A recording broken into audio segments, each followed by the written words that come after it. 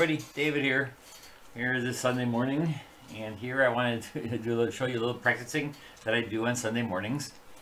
Thanks for anybody that's going to come by, and we're going to get going right away because this is going to be a little bit tougher one.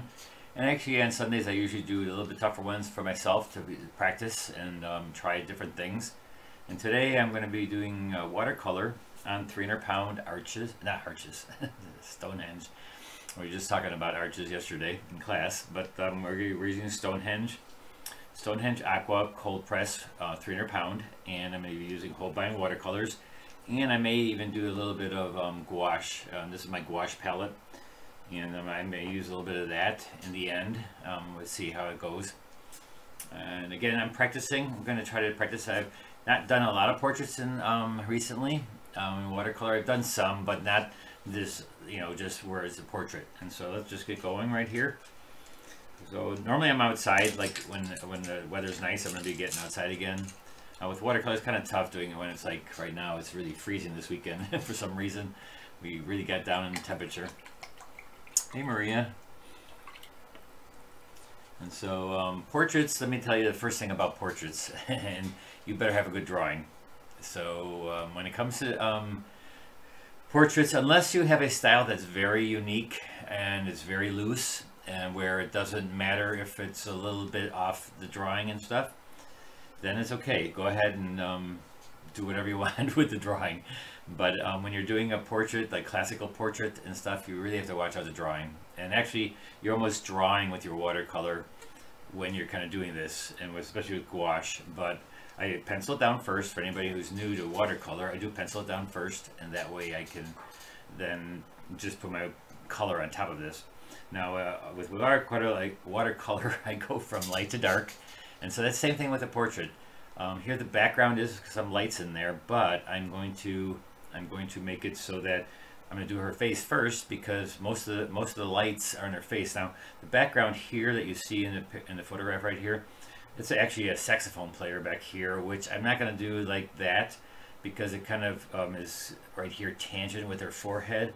The saxophone player's head is like kind of that. So I'm going to make this circle of confusion back here. So I got my stencil ready, where I'm going to be using my stencil to do some circle of confusion circles in there, and I'll rub those out later.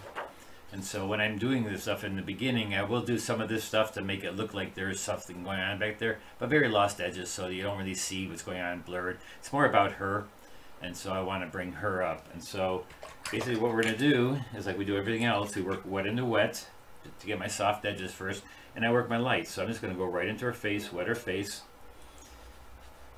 And so I'm just going to go wet her face, and if you need to have highlights like on the nose in there, you could put masking fluid there and then let it be white, you know, very light and stuff. But instead I'm going to maybe use gouache. I'll just use gouache to put that in there on top, and it'll be thick watercolor, but it's just a lot easier, and it just works just as well if I can't go around it when I'm painting, and which I maybe can't, because again I am doing wet into wet, and it will bleed, you know, a lot of stuff will bleed and be soft edged. But I'm wetting her face, and you still work large areas, and so you notice how I'm going to stop maybe right here for wetting it, because by the time I get down there it's going to be dry again, and so you just have to watch it. Morning, Pamela. So here we are, wetting it all, wetting into the hair because the hair is going to be dark.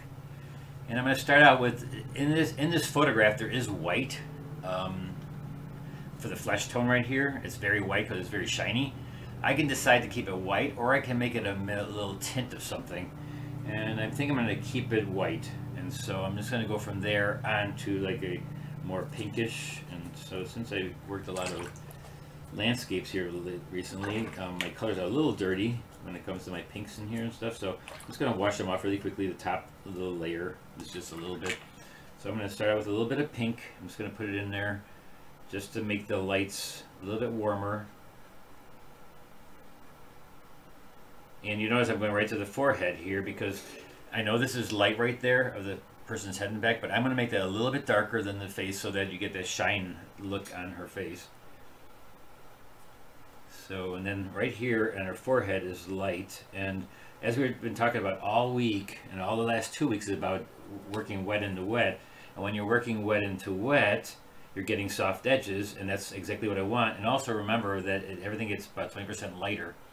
So all that takes into account how much pigment you put down. And that's what we've been practicing, to be able to put it down enough pigment so that it is nice and thick, and you get the edge that you want. Because this edge right here has to be soft, but it has to be gradual, and so it's like a gradation. And so I'll go in there with a little bit darker, a little bit of, and I gotta watch my brush now, because my brush is filled with water, so I tap it on my towel, and I kind of go in here, and I'm gonna work it. I work it slow, and you can help it along a little bit, like where the edge is. Put a little violet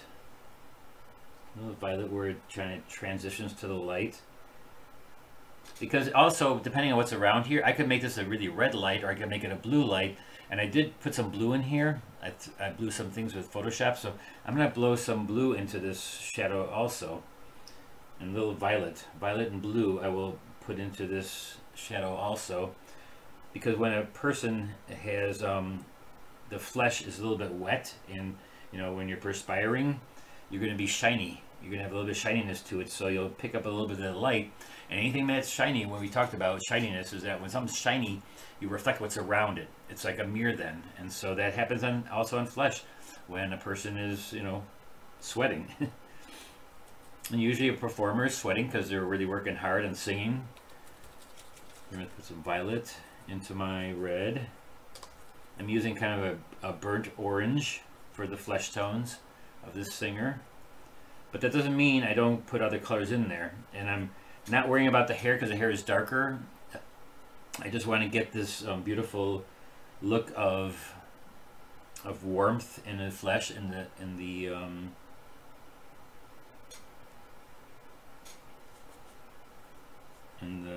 warm tones here in the front.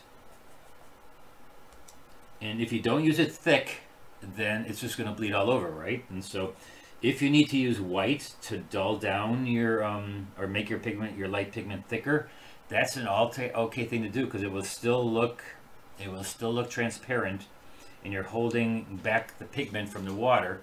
So go ahead and use your white in your pigment to make it bleed not so far. I use it to control my pigment. And so I'm going in here, I'm trying to get the right values of the face, and it's all soft edge, right? And so this is why we've been working so hard on trying to teach you how to work wet into wet and being able to float your pigment. This is the exact reason, because this is how you do a portrait, because there's a lot of soft edges in there, and you have to control the edge enough, because if you're off a little bit on your drawing with a portrait, it's gonna show. It's gonna be a little bit more be able to see it more than if you're doing a landscape where a branch of a tree is off a little bit. Here the drawing has to be on. You cannot be even a little bit off. And you notice how I'm not putting my brush in the water very much, because I have water down here, and I just got to hurry up a little bit so that I can just keep on going with my pigment bleeding only so far. And I also got to make it 20% darker than it actually is, because if I don't, then when it dries, it will not be the right value. So I'm going to go try to get the values right away. I don't want to go my second wash into this. I want to get it all in the first wash. Second washes in watercolor, you always get worse and worse as you go along. So you got to try to get the washes when you put them down first. Make it a little bit darker. And if that means a little bit thicker paint inside the wet wash, that's fine. There's nothing wrong with more paint, as long as it's floating. And floating pigment is soft edged, so that's what we want. We want it nice and soft edged.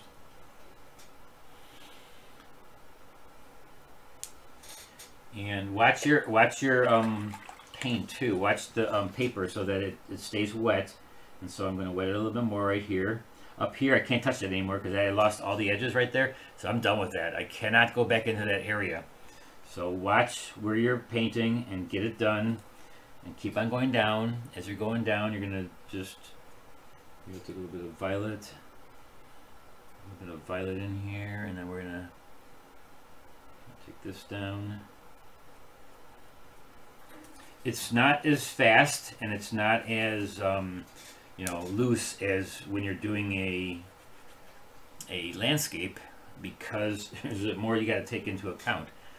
I've got to take into account all the values, and I got to take into account how much water's in my brush. So it's a little bit tougher, and I really don't teach this because most of the people I teach are beginners, and for one, they don't have the drawing right. And if you don't have the drawing right, you might as well not even paint it yet.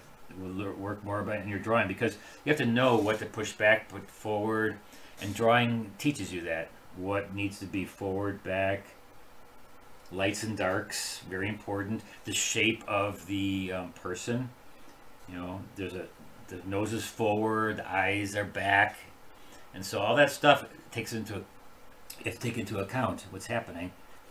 Here I'm going to wet it a little bit. It's starting to dry a little bit here, so I'm going to put a little bit more water there. I don't want to put too much water there because, again, I want to keep it wet, but I want to save some of the wet of the paper. And this is really controlling. I mean, you have to really learn how to control your pigment so that you get exactly what you want. You know, when you're putting down, you know how much water is in your brush. And if it's wet, you can just push things around. See, I'm just pushing things around. It's still floating. I'm using enough pigment that it is nice and thick. Here's a little violet. A little violet back here behind her ear.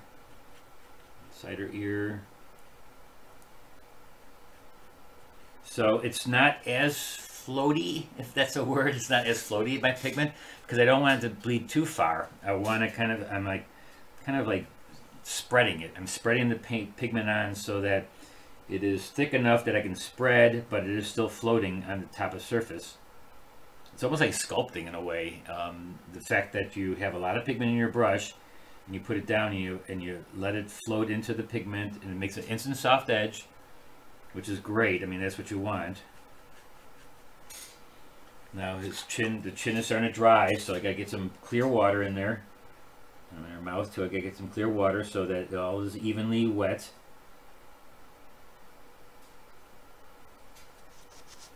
Go ahead and ask questions. I can't look up as much at the moment because I really have to watch what I'm doing, and timing is everything when you're doing portraits, with the amount of water you got down.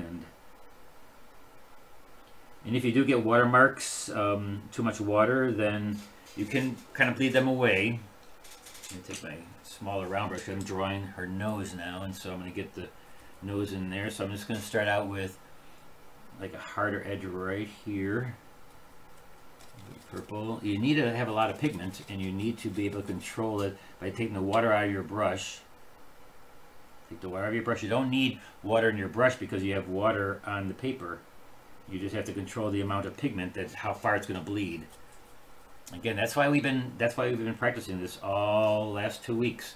I've been teaching you how to do wet into wet and trying to control that soft edge. Hard edges are easy, and there are people who do portraits with all hard edged, and that's fine too. You can do hard edged. I like to have a little bit of soft edge in there just because it's, for me, it becomes a little bit easier to show what's going back and front. And I can use really dark colors, where when you're using light, when you're doing hard edges, you have to use a lot of light contrasty edges, so that there's no contrast. It's more about the lights being very closely related, and that you don't have big contrast like I have here.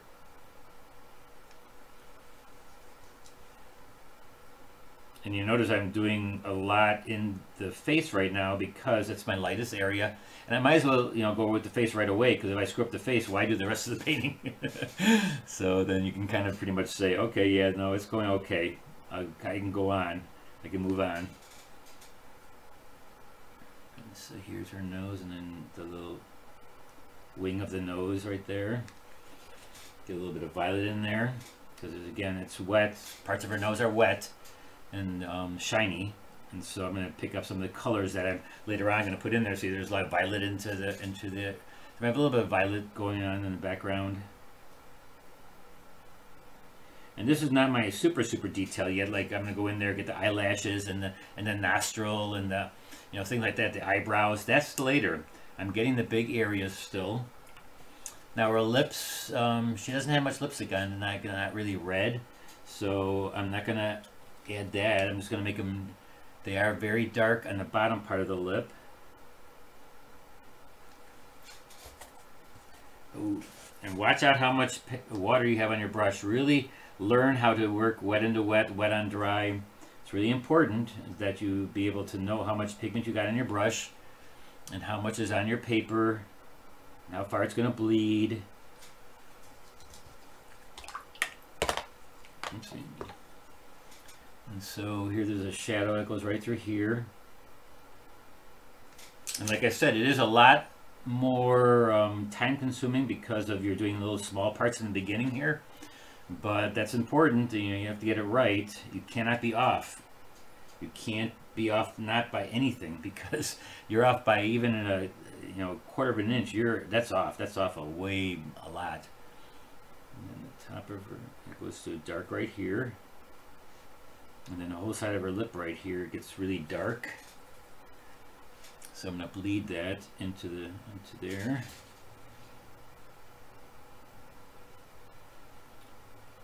Practice drawing. That's another thing I can only tell you, is that you need to learn how to draw, because drawing is like the shape of the portrait, of the face. I had many years of life drawing, and I realized that I didn't learn like what I should have learned. And what I didn't learn, what I brought back to the American Academy, was that you have to learn to memorize the figure and the depth of things, and not so much about that you're just tracing what you see up there. You've got to kind of look at the things and see what the dimension is of the pieces of the face, and memorize it. And we don't memorize when we were in school. I didn't, and so when I got my job as an illustrator, I couldn't do the job that I was supposed to do, and that was to create. Now this is all dry, so I'm gonna have to re-wet all of this now. See, this is all got dry, and I'm gonna get a watermark right there. But let me show you how to re-wet something. So I'm gonna re-wet this area. It's gonna give me a little bit of a watermark here, but if I just take pure water, just lay it back in there. I just got to do the bottom part here. Got to re-wet the whole bottom here. I will have a little bit of a watermark here because that's starting to get too dry. But we're gonna go back like this. Hopefully it won't be too bad. I was talking too much. I forgot to look up there. But that's okay. You can just I'll rub it, and when I let it totally dry, then I can go back in later on also and re-wet the whole shape again. But I just have to get in here real quickly and get a little bit of this.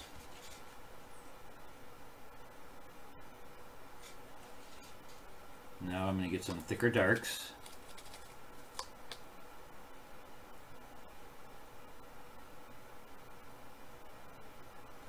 Even if you are not a great drawer and you trace this, it's still going to be hard for you, because tracing is okay to get the shape and everything of it, but you still have to know things about when you're drawing that you can't know when you're just tracing something.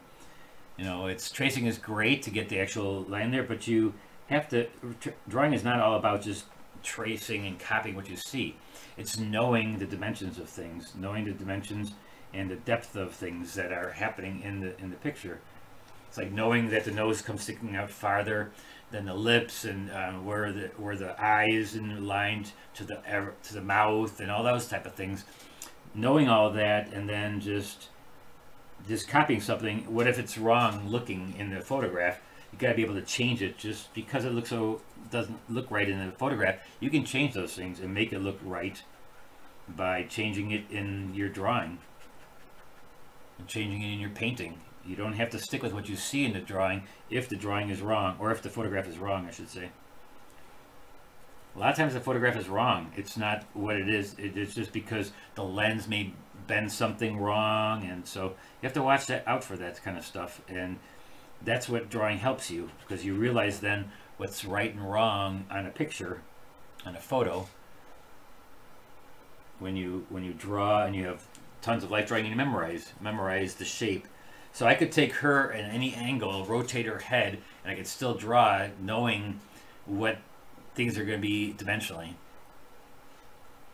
And that took time. I mean, it took time to learn how to memorize all that stuff, and it's a lot of drawing, a lot of sketching. I would say it was more sketching than drawing and doing portraiture.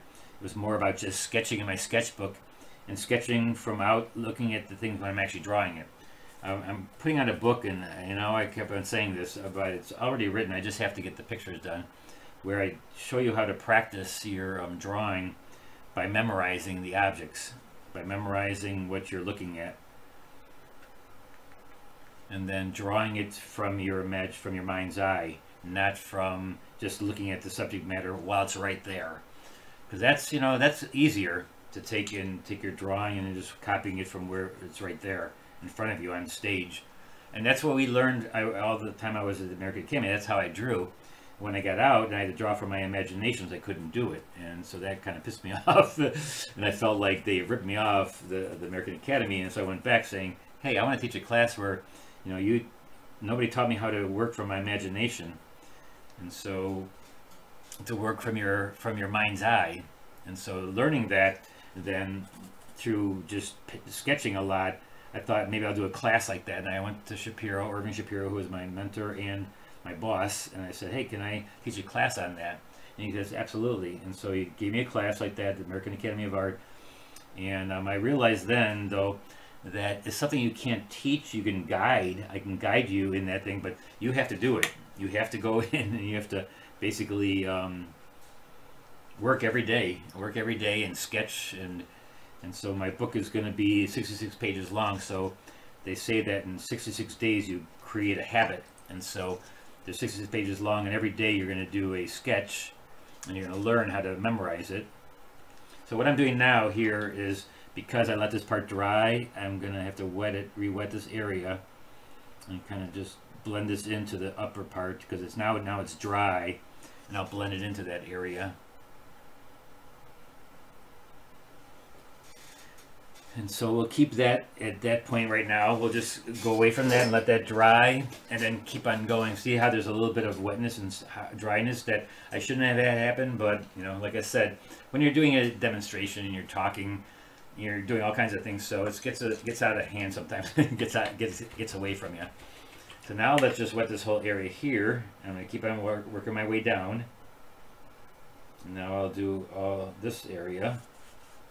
So I'll wet that evenly, and then just keep on working it down. And when I wet an area, I try to make it as even as possible, so that I know that everything that I put down will be the same.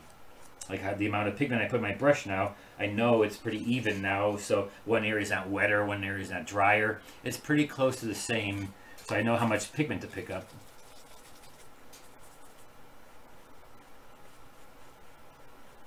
So now I'm just going to go in here, and I mix some gouache in there once in a while, just because I don't know. It's thicker, it's more thick gouache, and so if I want to use a little bit thicker pigment, then I go for some of the gouache. And I like that little bit of purpley blue that I have up back here, so I'm just going to throw a little bit of that back there. So you can also take pigment out. While it's wet, you can take pigment out by just letting it absorb back into your brush. See, I just took some out. I took a little bit of that out of there. And now I'll go back in with some maybe thicker blue, some gouache. Use some purple. And this is still very transparent, because I'm using it in a wash, and it's above the paper. So it's going to stay nice and transparent. And I should be doing the lights first, but since it's, I want to get this before it dries, this area. Put that in there real quick. Then I'm going to go in here and just get my light colors, some light colors in here. There's a collarbone. And there's some of the muscles in the neck. Now stuff like that, it's, you know, it doesn't have to be exact, but it's there, so it's a good way of showing that's more real when you put those type of things in. Knowing that is just another thing that's good for your drawing. Knowing the drawing and how to draw from your imagination, even though it may not be here. Let's say it wasn't there like that exactly, then you could put it in because you know you've drawn other things, and pretty much if you generalize a face or a person's portrait, like with anything, once you get to know it, then it's not the exact dimension, but you know it's there. I'm not sure if that makes sense. It's like you get to know things about it, and then you just generalize, and then you look at where her collar is, and where, you know, it's just, then it's individually what that person looks like. So now we're going to go in here and get the shadowing.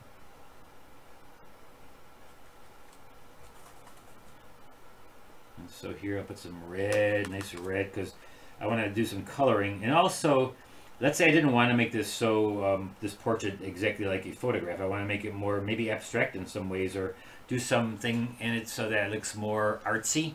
Like maybe I can spatter it, or I can, you know, I was taught by Jean Peterson. I took one of her classes, and we started out first with, and it was more acrylic, and so we weren't doing like a watercolor technique, but we would just make a ground surface of all kinds of fun things, and then we paint the thing on top of that, which is kind of fun, because then you'll have like little things happening in your portrait that wouldn't actually be there when you take a photograph. It's just there because it's more artsy, and you used a board that had like, make more of a collage to it. Look up Jean Peterson. You're going to see some of her great work on her website.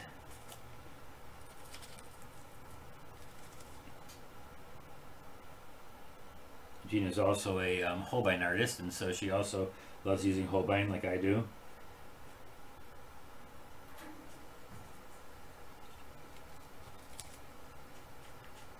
And a lot of those artists, like myself, like to use other mediums besides just one. Like I like using a little bit of watercolor together with gouache, together with acrylics, together with, you know, whatever. It's all water-based, and so why not? You know, it's fun to have a little bit of everything in there. And once you learn that it's just pigment, and it depends on how thick the pigment is, you know, if I use this like oils, I can use this like oils. Gouache I can use like oils. I can make it so thick that I can actually scrub it on there. So there we have, I think, all the flesh, and to where the big parts of the flesh are done. And now I'm going to go into the hand real quick, and then we'll do the dress, and then we'll do the background. And actually, this let's do the mic real quick, because the mic is a light area, and so it's going to reflect. It's again metal and shiny, and so what does that mean? It's like water. It reflects what's around it. It doesn't have a color. It's white, basically. Silver is pretty much a white, and it's reflecting things around it. So I start out with the lightest light, maybe leave some of the white alone so that it's reflective of the white in the room, the light in the room. And so I'm just going to put in there the light area. And then there's going to be some blue over here, right? We established that we're going to be using some blue. So let's put some blue on up here, like I see in the photograph. Like a lot of times I don't look at the photograph because it's all going to depend on me, what I'm putting as light and dark in it. So I'm just not tracing the painting to a T, like not exactly like that, because I have to do other things maybe. Maybe I'm going to put other things into that when I'm going along. So maybe I'll put a little bit of blue in there. And that means that I would have to put blue maybe reflecting somewhere else in the picture if I'm putting this kind of blue in there. Maybe I'll put that blue into the flesh because maybe her hands are really sweaty. And so again, reflective surfaces create colors from around it. It's not just what you see there. It's what's all around it. So now I'll do her hand. And then this, I might as well put that into the mic right away, because that's going to be the color that's going to reflect into the mic, because the mic doesn't have a color. It's silver and it's shiny. And it won't look like totally a mic until I get the whites or the darks, I mean, the detailed darks in there. That's when things start looking like what they are, is when you put detailed darks in them. I'm putting lights. Again, I'm still working on my light area. Now, this was a really intense light area because I had to put my darks and my middle tones in there right away because that's a big area. So I just had to get that done.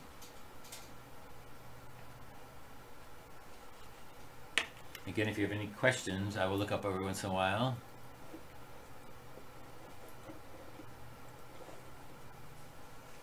And I do these, this is not a paint along, this is just showing you how I'm painting.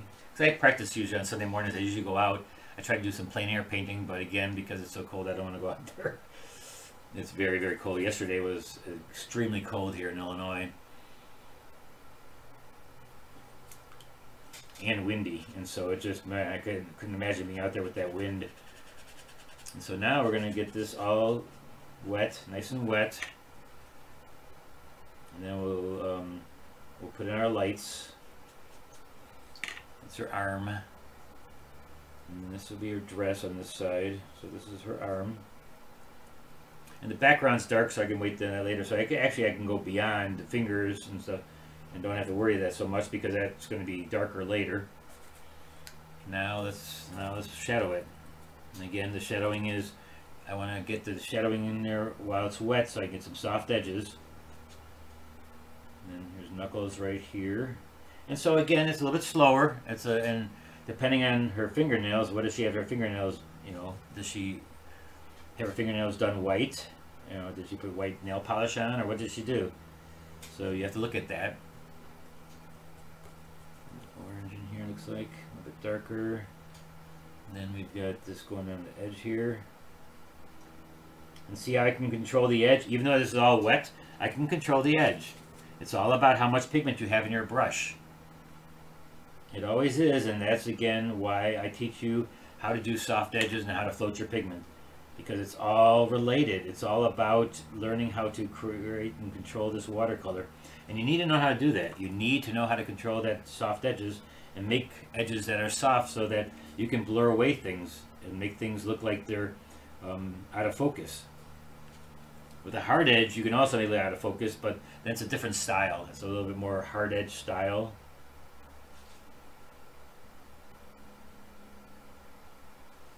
If everything's hard edge, that's fine.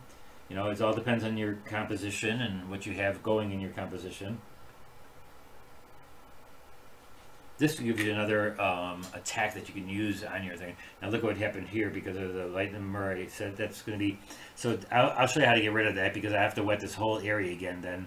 And I have to rub a little bit right there so I can get rid of that line because that's going to be kind of distractive. And at the same time, I can make this eye darker anyway. So it'll be my second wash on the face, which will be okay, but you have to wait till it totally dries and I can go back in. And even if I were doing this without showing you guys, I would be really busy. Sometimes that happens because you're working so fast and you're not paying attention and you're looking all at something else and you're really like down here if I'm doing the fingers and all of a sudden this finger just got drier. That's it happens.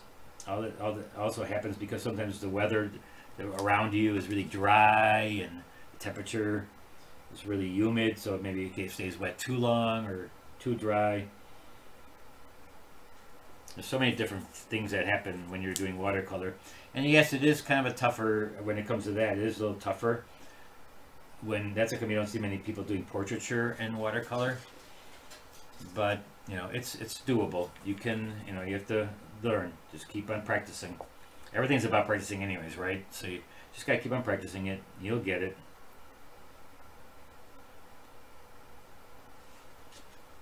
I'm really loving watching how many of you are becoming more skilled at your watercolor by listening to some of my lessons and stuff. That's why I do it. It's just so neat to see you guys get to a point where you can do it. And especially the soft edge stuff. I really enjoy teaching this stuff because it will change your paintings dramatically if you can start doing some hard edges and soft edges together.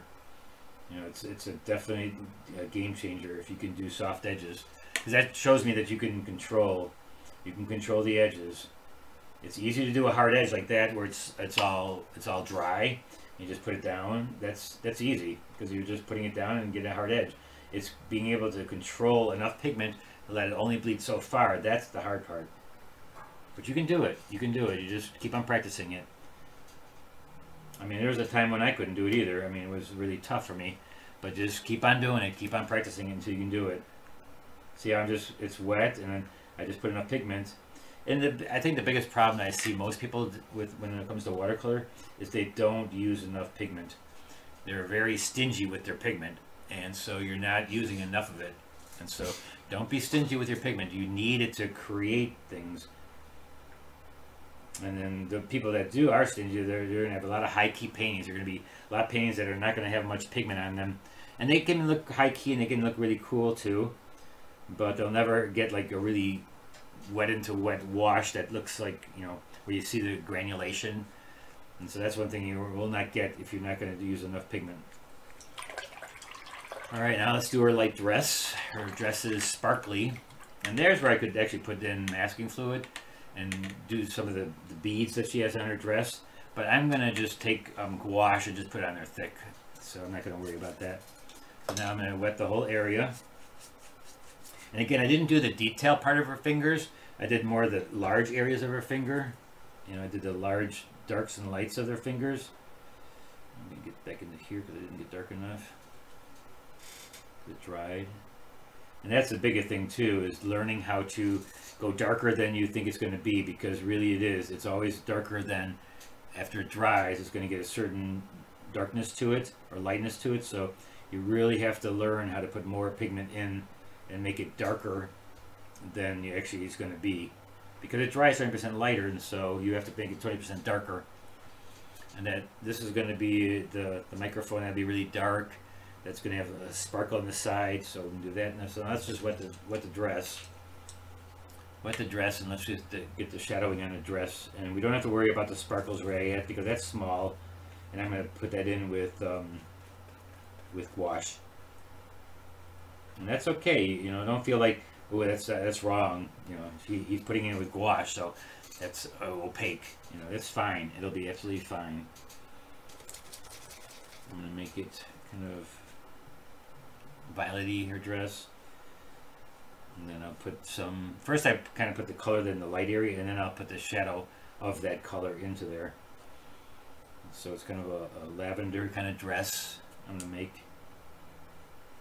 Only because that's my favorite color, and so I should put a little of that blue in there though too. That's probably a little bit of that in there too. So I may have some blue light in here. And this will be really dark shadow down here. And again, like I said, first I'm getting the light stuff, going in there with the light color. And then, oh, I forgot her arm over there. This is her dress halfway. Oh, we can do that later in a second. There's the lights. Now let's get our darker. Now let's get our dark shadow in there. And so I'm going to take some of the color of the purple and this red that's going to be shining into the shiny dress. And let's just put it in there. See, there's a little bit of orange from somewhere coming in. This dress is sparkly, so I want to make the sparkles come out even in the shadowing. Goes around here. And it's really dark down here. I'm going to mix the colors I've been using. This browns and purples. Just get that in there. Show off the shadowing.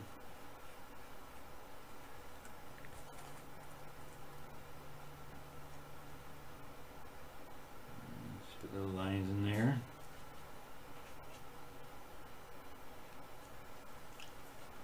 I think I don't get as many people on YouTube on Sunday mornings as I do on Facebook, but it's just easier for me to do it on when I'm in my studio. Like when I'm outside, I'll be doing it on Facebook, because Facebook is easy on the spot and you can get really good reception.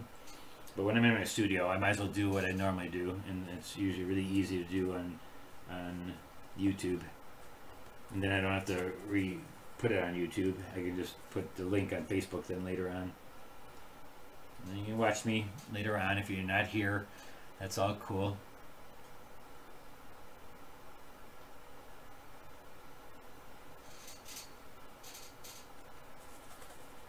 For all of you at church, peace be with you.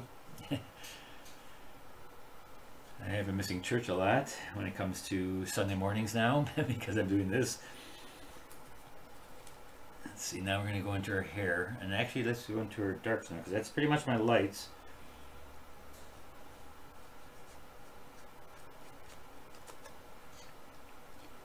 And then we get the shadows coming across here. Looks like there's a shadow right there.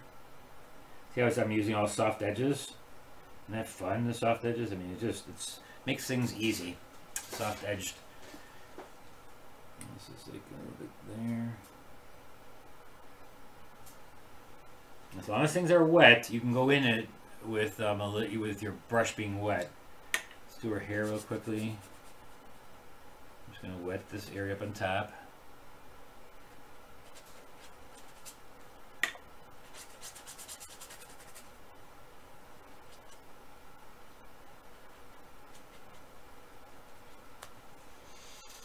Get in there, and I'm actually going to use black medium and black paint.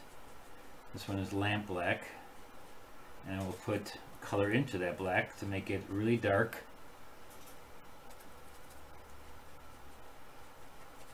And to get a soft edge, I'm just going to wet it again.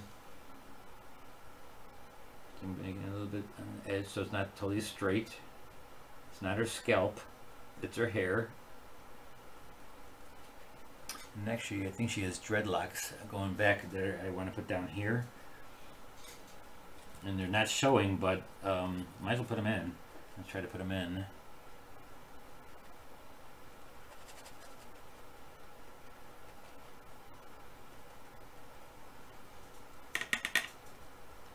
So we'll go down here, wet it.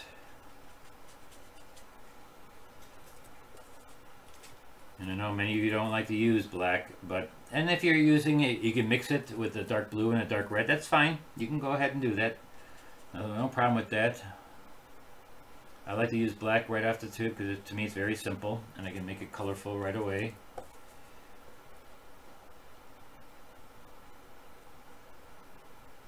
Down here, around her ear.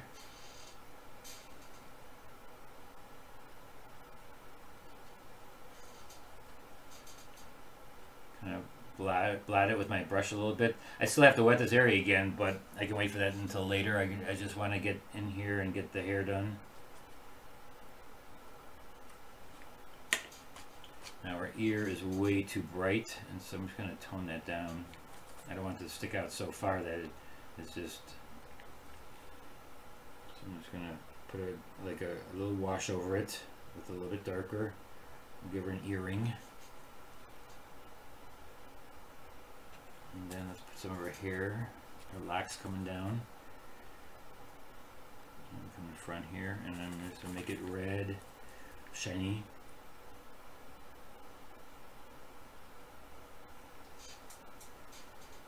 Bring it down. The one comes across here. This is all dry now, so it's going to get hard edges, which is what I want. I want to have hard edges.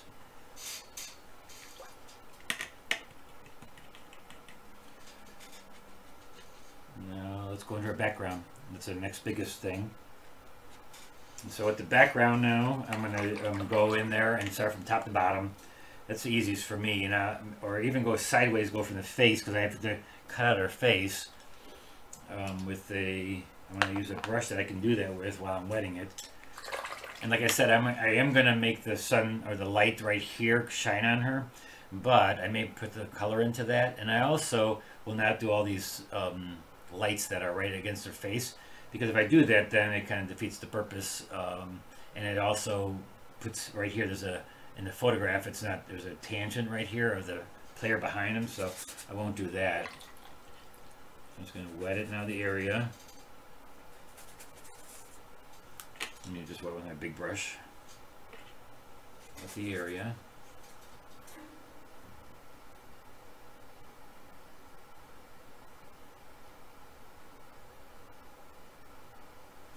Yeah, Maria says, yeah, there's a lot of people who do glazes and they keep on going over and over and over. It's a lot longer. You can do it. You can go over it, but you have to let it dry. Each glaze you have to let dry. Because if you don't let it dry, then it's going to not look as fresh. So you really have to, anytime you put down paint, you got to make sure it's wet in the wet. So there's no like a little bit of a glaze that you just put down in an area. It's like, I'm gonna re-wet her face, but it has to be all wet again, because if you do that where you're just doing parts and you're constantly putting a tint, and tint is just a little bit of color with a lot of water, it starts looking very it doesn't look smooth. You do not get a smooth effect when you're glazing like that, parts and pieces. You cannot glaze parts and pieces. You got to do the whole area, and each glaze that you put down, you have to make sure the first one was wet or dry after you do that. It's a lot longer to do, and my favorite artist of all time is Sir Russell Flint, and he did hundreds of glazes, but it took him forever to do a painting. And again, it's a process that you have to do, and though you have to know how to do the process. And the thing is, you can't just do parts. You got to re-wet the whole area so that it looks fresh. The best way of putting down pigment is into a wet wash, and you cannot just do a little area and hope for that will look fresh. Because if I do something in here and I put a little layer and layer and layer, it just doesn't give that freshness, because it's not bleeding. It's not bleeding well. Because watercolor softens itself. You do not soften watercolor. Watercolor softens itself. So let's put a little bit of blue in here. And I have to, like, so if I went into this again, I'll show you in a second how we're talking about when it comes to glazing and not doing it the wrong way. Because a lot of people do glazing because beginners don't want to put enough pigment in. So it's a glaze, and they just go over and over again, and they don't let it, the second or third wash, float like the first wash. The first washes are always good, right? I would call them sky washes. People love doing skies, and so everyone can do a sky really well because they do it in one wash and they leave it. And so that's how every tint that you put down of wash you put down has to be done that way. You always do the same thing over and over again. So now I'm doing this is a light that's in the corner here. And I put a little bit of purpley blue kind of on the edges here.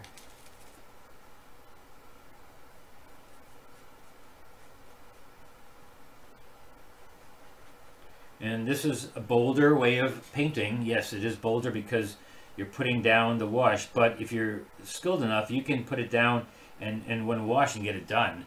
And that's a lot easier and a lot fresher looking than if you spend time in doing over and over. Though those artists who do hyperrealism, they also get it looking really nice too, but that's just doing small pieces, and there's a lot of hard edges in it, so they wouldn't be doing a wet wash like this. They do little pieces of things. They would actually put in that saxophone player, and they wouldn't have a soft edge right back there. They'd actually have a person back there, very hard edged, and that's one way of doing it. Yes, you can do it that way. But being able to control your edges and being able to do soft edges, wet in the wet, is a challenge, but something that you could really use well in watercolor. So I'm calling this wetting as you go along. I'm leaving a little bit of white along the edge up here because that's what is actually happening, and I'll put some color in there. When I get down here, though, I want to go right to the edge. So I'm going to wet it down a little bit farther than where I'm going. Now I'll go in here and just really get this part done. I need to get that done now. Excuse me. Okay, drink a cup of coffee. I've been talking too much.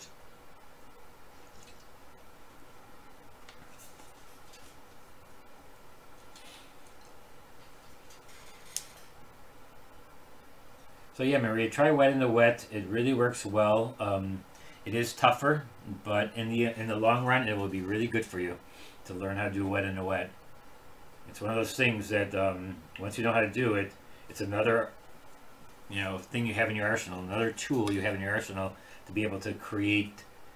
And if you look at Mary White, my favorite watercolorist that's alive, she does these beautiful, really tight watercolors, but then she'll have a background that's really wet in the wet, very washy. So you got to be able to do both. It's good to do both. Get some more purple in here. Now I gotta be careful because I'm gonna go close and make it look right. Because if I give her a little hiccup, on like in the nose, it'll make the whole nose look totally different than my drawing. So go slowly, get it done, go exactly where you need to go. That's why you're drawing. That's why we draw. Watercolors draw before we put on our paint, because we don't want to be able to. We don't put it on thick. We're not like oil painters who can then go in, soften it, wet it, and put something else on it. No, we have to do it right now, and we have to get it done on that first wash. And especially, like I said, with soft edges, we have to put it in there now and move on. I'm putting a little bit of blue and all kinds of colors in the background, right? Unless you're, like I was saying, like you're doing a style that is more like what I was doing with Gene Peterson class, where I was doing a creative background that's really... Hold on a second.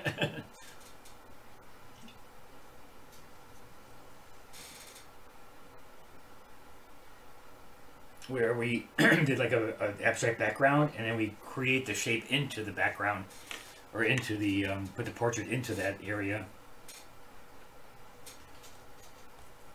Know how much pigment's in your brush compared to what is on the paper. It's so important to do wet in the wet. Knowing how wet your paper is, knowing how wet your brush is.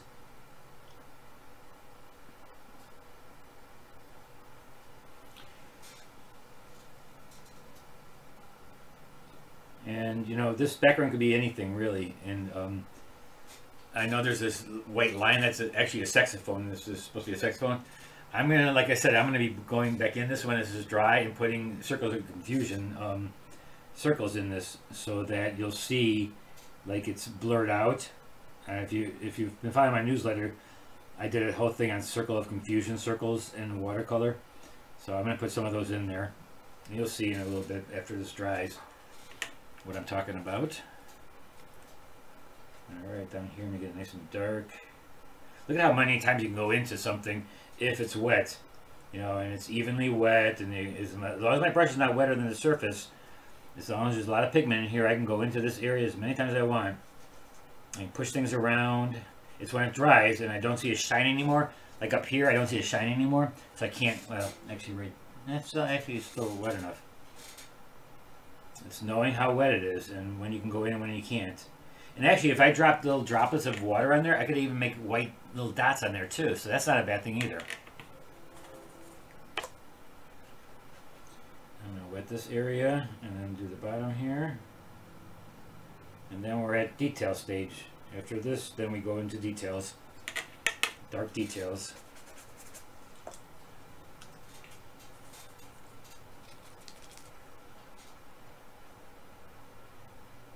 Now, normally when I do my paint-alongs, they're 1 hour exactly. Here, it may go over a little bit of more than an hour. Right now we still have 10 minutes into the hour, but I may have to go a little bit longer. But then again, this is just practice for me. This is practice for me, and I'm letting you sit in with me to kind of just figure out, watch me practicing. I mean, all of us artists, no matter how good you are, we love to practice. I love to practice. I love to try different things. This is not for anybody. This is not a commission. This is for me practicing and trying to do a portrait. I haven't done a portrait in a long time. Not quite some time I've done a portrait. And I want to get a little bit more detailed, and I want to do some more portraits. I want to try it on a different paper too.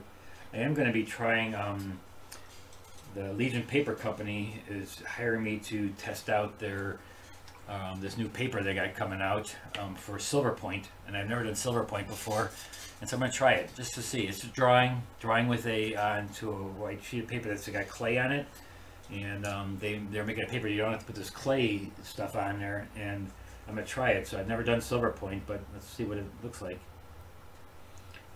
And they're buying me all the tools and everything, so I'm going to give it a shot. So I've been always working with Legion Papers that makes Stonehenge, the paper I'm working on right now, and I've been testing it since it first came out, and it's a great paper. I love it. You know, I really like it a lot. And then they made a black paper, and I tested that, and then they made the oil paper, which I'm starting to do a little bit more testing. So I can't wait to get back outside and do some more with the oils on the Stonehenge oil paper.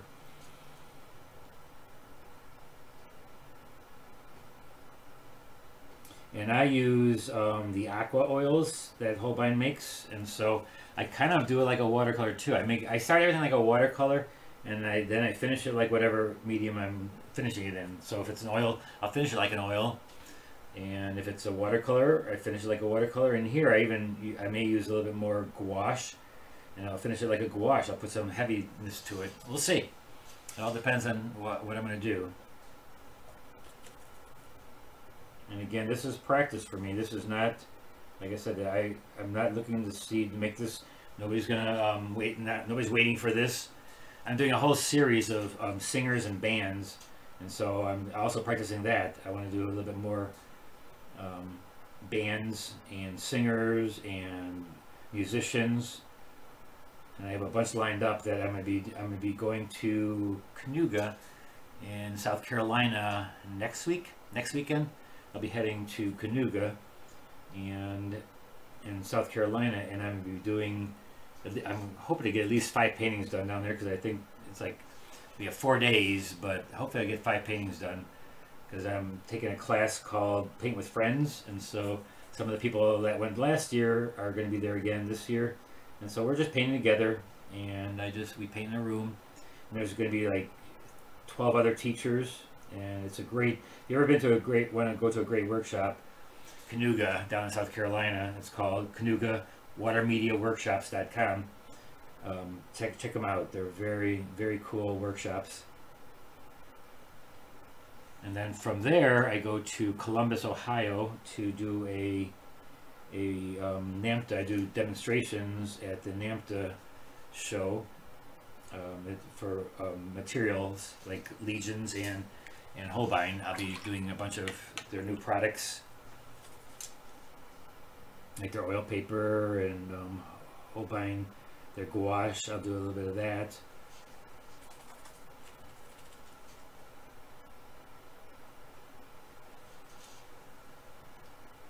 I'm going to do this part. So it's detailed darks, right? It's the microphone, and I'm making it look metal-like,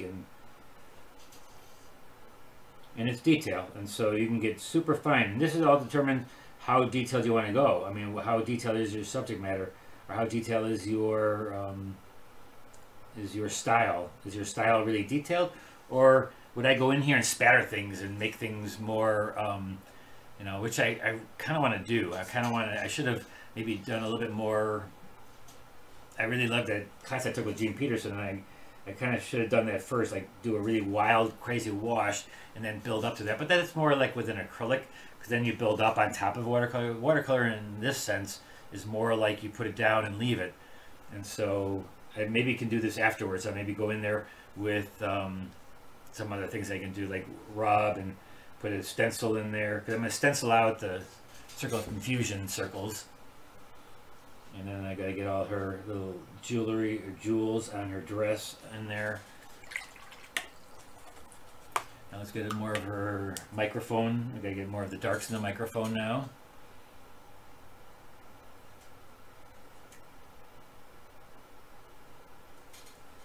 And thanks for watching, anybody who's watching. And if you have to leave at any time, it's always going to be back here again later. So don't worry about that. It'll be here forever for you to keep on watching.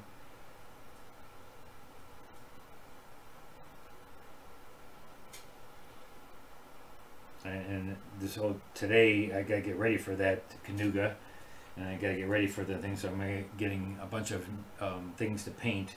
I'm looking for a bunch of stuff to paint. Now, like I said, I'm doing a whole series on bands, and so I've got a bunch that I got to draw up. I like to have everything drawn up.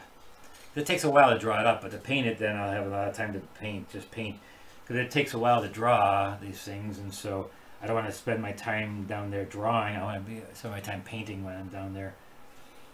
And also when I'm doing the demonstrations at the NAMTA show, I don't want to sit there again. I don't want to sit there and show them how to draw, because that's not part of the material I'm using. And so I have everything drawn up beforehand. So I got to get that all drawn up before I go. And if you are going to Cayuga, I'll see you there, guys. It's a fun thing. It's a fun week.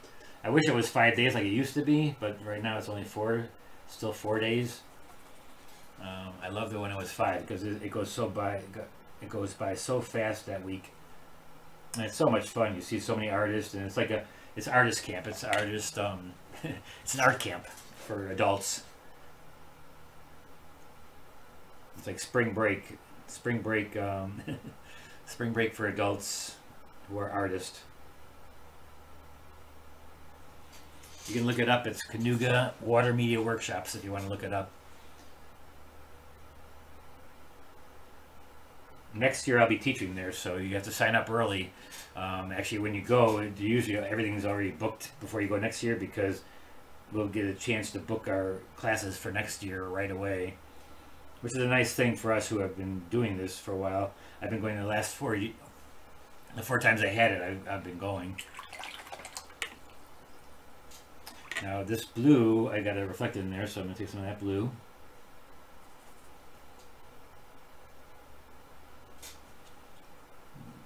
A little bit thicker. Get some of that blue shining in there.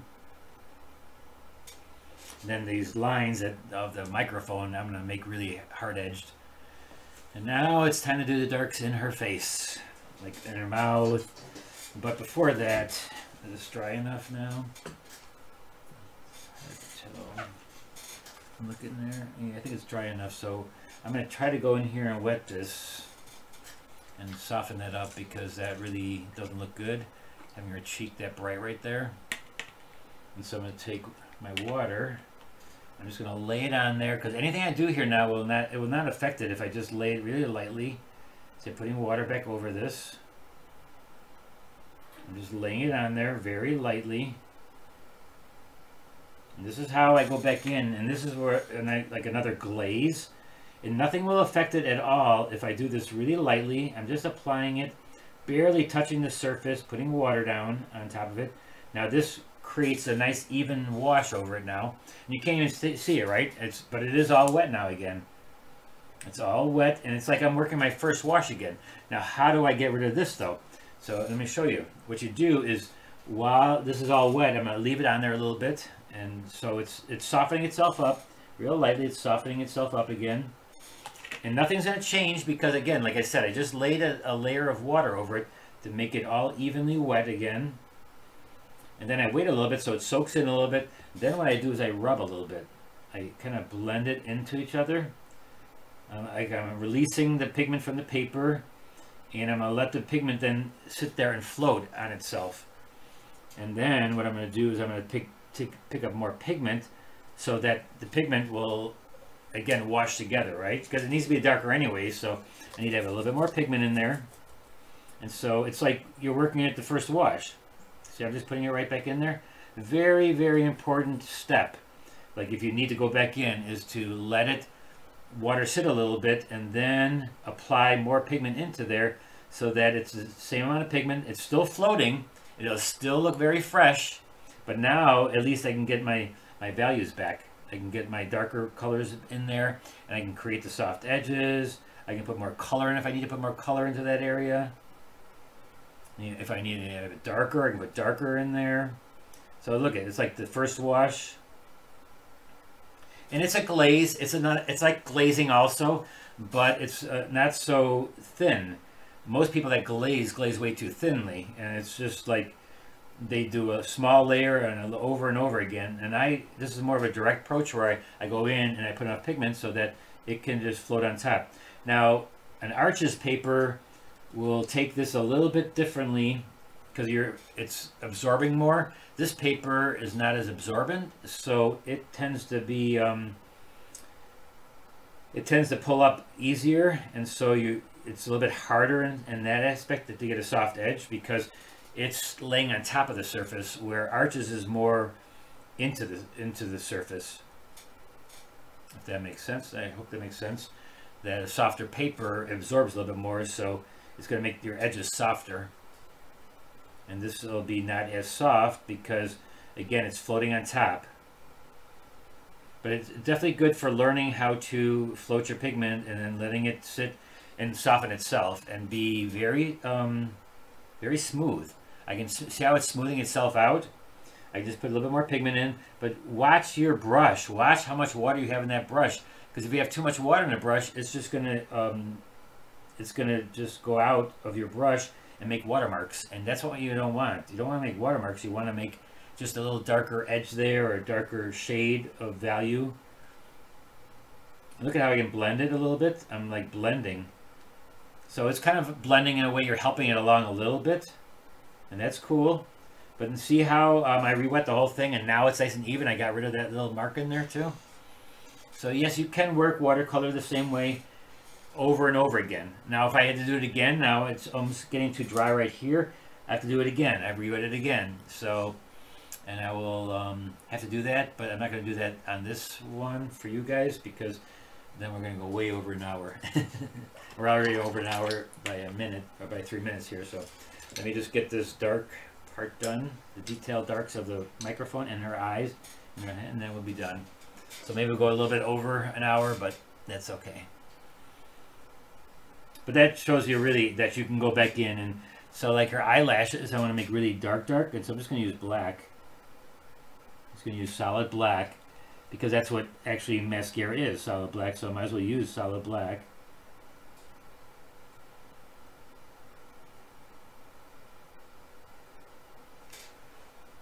And then her eyebrows are not so black as that, but she's got really light eyebrows. And so I'm just going to put some eyebrows in here.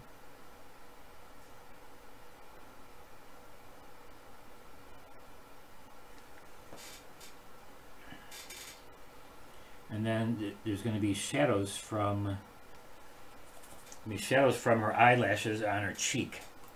And that's what this shadow is. This shadow right there is from the eyelashes. And so what I can do is I can throw a little bit of shadow to make it look like that shadow from the eyelashes. It goes down here. I'm going to get this part right here. Eyelashes come out here. Kind of lost it a little bit. Inside her mouth should not be a cool color.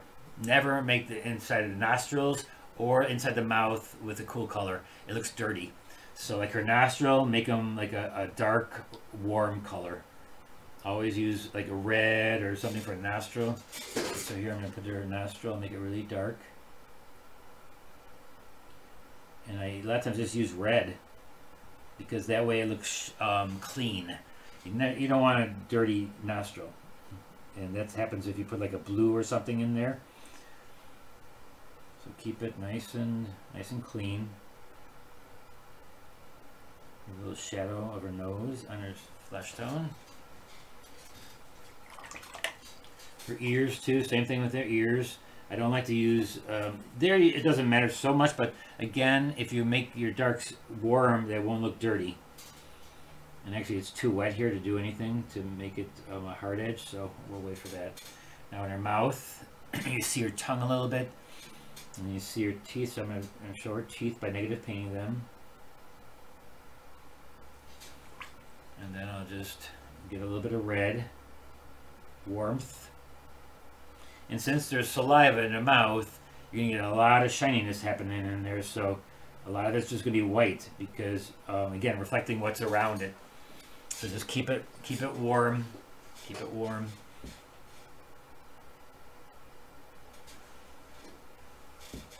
Now I forgot her arm back here, so her arm, I've got to re-wet her arm because I didn't do anything on her arm back here, so let's just wet that.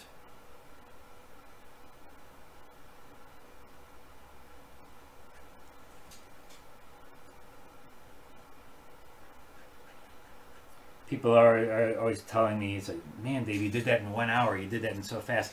It took me an hour, but you know how long it takes me to paint this type of way?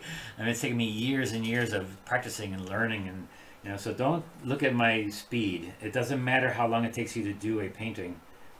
I always get people that's like, I'm never going to finish it in that kind of time. Well, I don't expect you to be able to do it in that kind of time because it took me years, many years, you know, 40 years of working my painting where I can get to the point where I can do this. And look, it's still taking more than an hour. And this is more just practice too. This is not like how I work in my studio when I'm really working. I usually work like 2 or 3 paintings at a time for one. And then I work hard on making a certain look. And so here I'm just kind of practicing. I'm really actually practicing my skills on doing a portrait. Now our upper lip, I'm going to wet the upper lip and I'm going to put some color in there. Since it's wet, I'm going to put a little blue right here so that it reflects. In the front here, I'm going to put a little blue.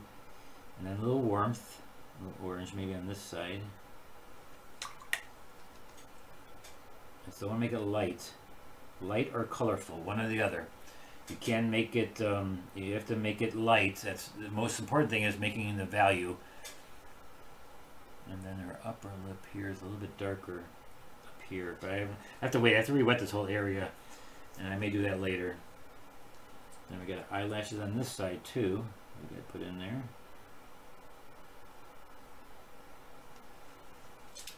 Now let's get, now her microphone looks like it's dry, so let's go in there and get the microphone done. So for that I'm just going to use a purple, black, really dark, because it's pretty much, you can't see anything in there anyway, so I'm just going to make some dark lines. And you know me, I like putting color into my thing, so, and also when I'm doing lines, I like to do it like I'm writing. So I'm going to do it up like this, and so I'm just going to push down and just do lines like this. So I'm going across. It's always put the paper in a way that makes it easier for you to draw something when you're painting. Goes around the corner here a little bit. And the top part.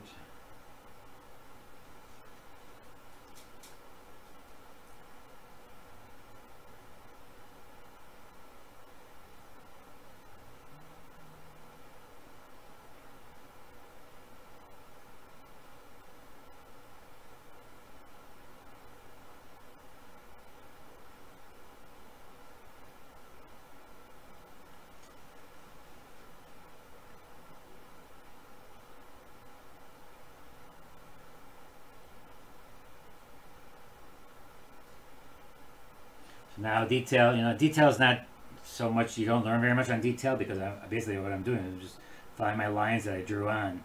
So all I can say about detail is make sure your drawing is good. Make sure that you have your drawing right on so you can actually draw it.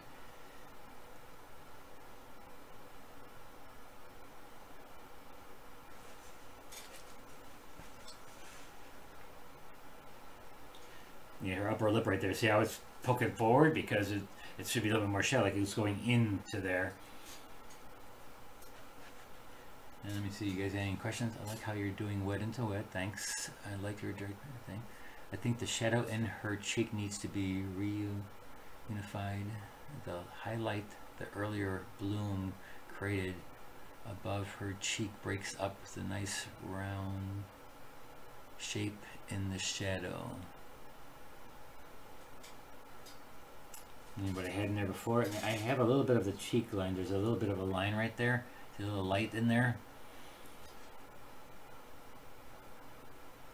This seems like it needs to be a little bit darker here and there. I mean, these are things I have to go back in and I have to re-wet that area and just finally detail those things and stuff. And I'll probably do that after it's all dry. And by that time, I want to show you still how to get the circle of confusions too. Oh, Maria, thanks. You fixed it good.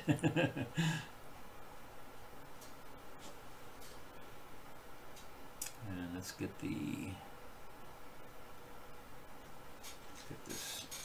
this mic a little bit shinier. It doesn't have that nice shiny look. It's a little bit darker. Get a little bit shinier in here.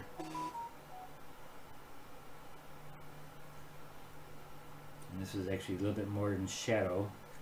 So I'll take a little bit more in shadow and go right over it. So you can take a tint over anything.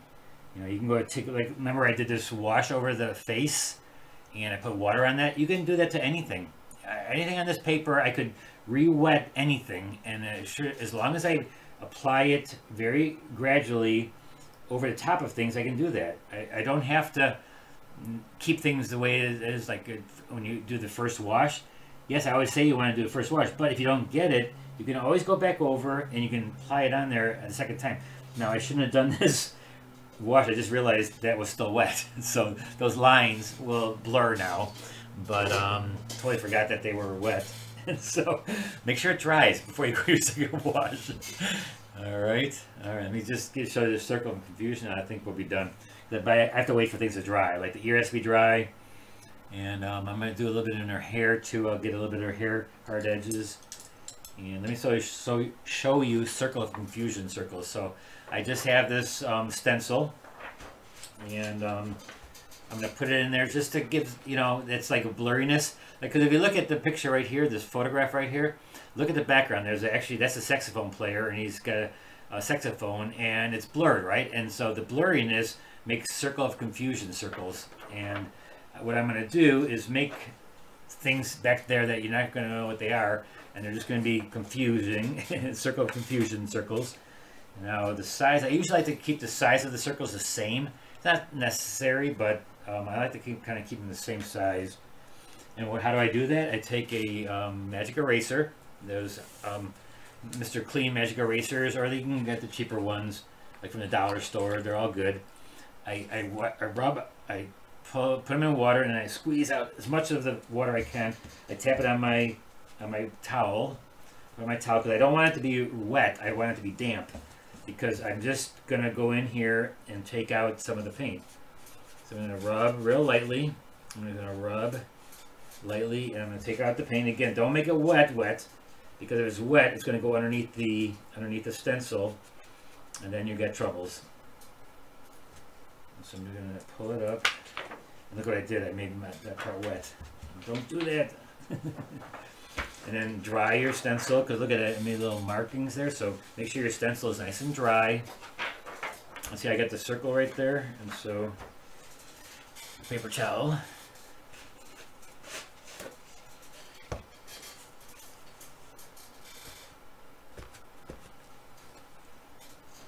All right. Now let's do it again. And again, like I said, make sure that your stencil is dry. And don't put any water on there, because it will affect, like I did right here. See, there's a little thing of water that I just put on there. Because my stencil was wet, or I was holding it. So what size did I use? That size? Yeah, so let's use another one like right here. I like to overlap them too a little bit. So I'll put another one right there. Let me get a little bit smaller. Well, this is wet too underneath here, so I'm going to hold it up a little bit. Rub real lightly. I know some people even use a brush, a damp brush, or a paper towel, just to rub a little bit. Get the side here a little bit more.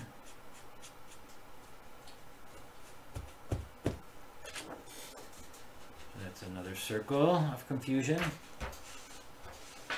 And we'll put one against her head, overlapping her head. But again, watch out, don't just do it on that part. Now, don't do it over her head. Just do it next to her head. Oh, I just went right into her head, darn it. I said don't do it on her head.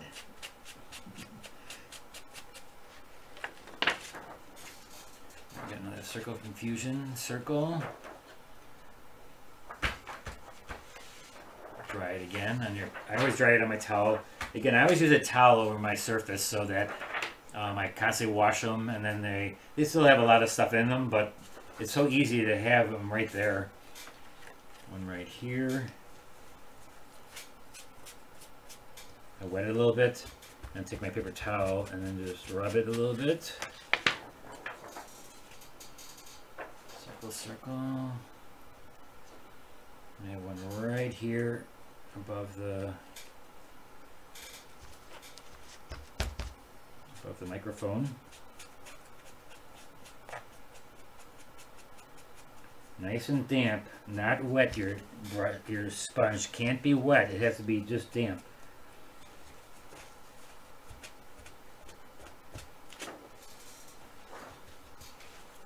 I'm going to do a smaller one next to that, and maybe not as much. See if I wet my paper towel, if that works too. So I wet my paper towel a little bit and just kind of rubbing my paper towel over across it.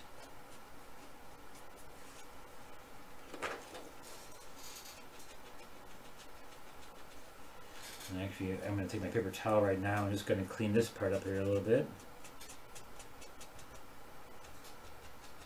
It's a technique, you know, it's pretty much a technique that you can use to make it look like things are blurry. And I'm going to have to put one right here because I messed that up with put a drop of water on there. So I might as well do one down here too. since I already have a mess down there. And so I'm just going to take that water, rub it a little bit, give a little bit of thing down there.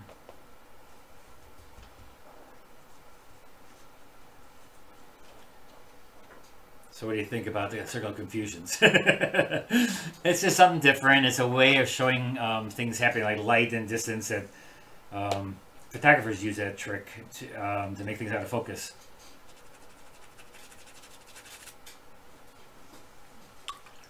And now the last will be her dress, and I'm just going to rub out some of these little, she's got all this bling on her dress. And like I said, I'm also going to put it in with opaques, but first I'm going to try to rub out a little bit. This paper, Stonehenge paper, is really easy to rub out. As you can see, I can rub out really simply. And it gives you a soft edge too, so I don't want all this bling to be hard edged with the paint if I put the paint on. I will color some of them. And I'll make some a little bit darker.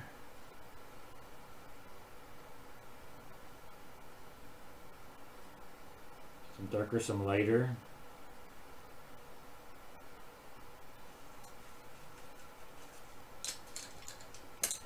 Let's work her ear real quick. It's bugging me that her ear doesn't look right. Don't like her ear looking like that the way it is. I gotta make the canal, the ear canal here. And you got that little bit of, and I like to make it warm again. Otherwise, it looks dirty if you don't make it look warm. And you got this little part up here. Ears are a lot, you know, they're not all the same, but they have the same parts to them a little bit. You know, each one's maybe a little bit different, but they're pretty close, and so you can generalize them and how they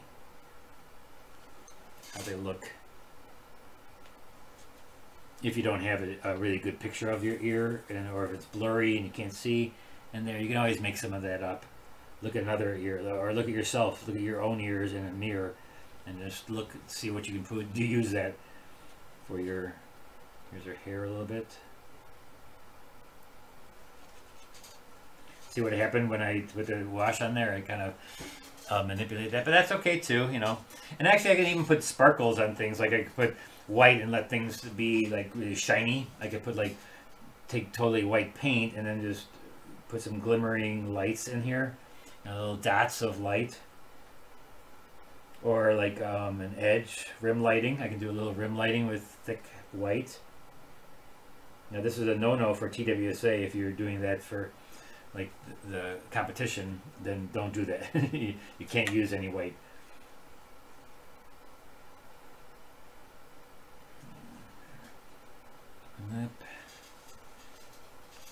All right, a little bit on here, and then we're done, guys. I'll let you guys go. Sorry for taking all your time. A little bit more time than an hour.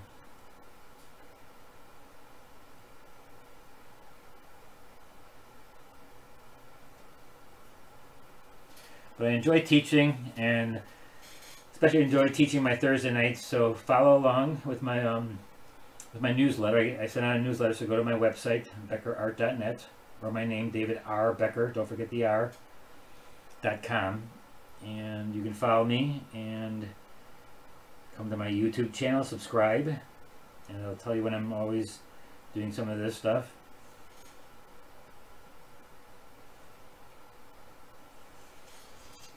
All right, I think that's it, guys. I think I'm gonna keep it at that. Oh, I want to do some more of this. That's right. So let me put some, let's make some purpley little dots in here.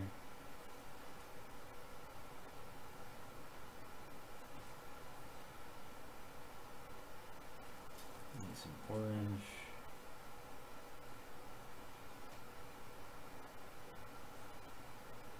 Something over here. Down here should be darker because it's in the shadow.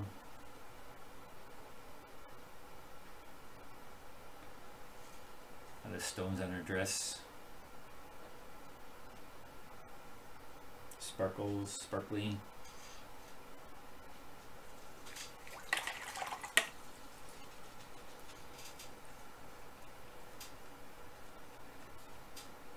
I need to I'm gonna take some time. I'm gonna have a break and come back for that.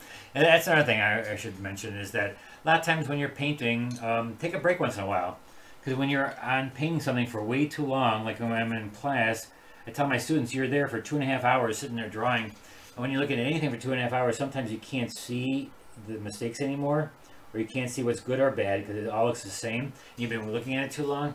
Get away from it, step back from it for a little bit, and then come back to it, because then you can see it with a fresh eye. You can get a fresh eye on it. So that's what I'm going to do. I'm going to go back up and make another pot of coffee, look at it again, and then maybe fix up a few things on it. But I think that I'm going to keep it at this for right now. Any last questions?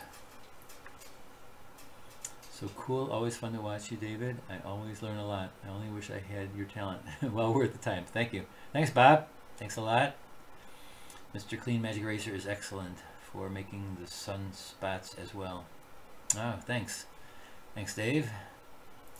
All right, guys. Thanks again for watching or dropping by here just Sunday morning and watching this. I will... Earring. Oh, yeah, you're right. Earring. Thank you. Almost forgot. Thanks, Lynn. I almost forgot. Yeah, she has an earring on. And it's right here. She just got like a light. So I'm just going to wet that right there. Blot it out.